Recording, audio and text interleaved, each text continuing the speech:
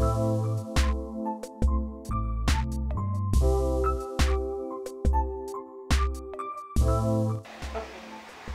my name is Ellen Conger, and I'm from Minnesota in the United States of America.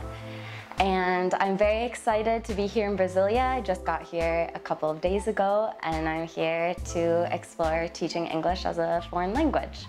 One of the big reasons that I personally enjoy teaching is because I think that learning another language can open so many doors and opportunities to learning more about the world, getting to know other people, being able to travel, to learn more about the area of work that you're in.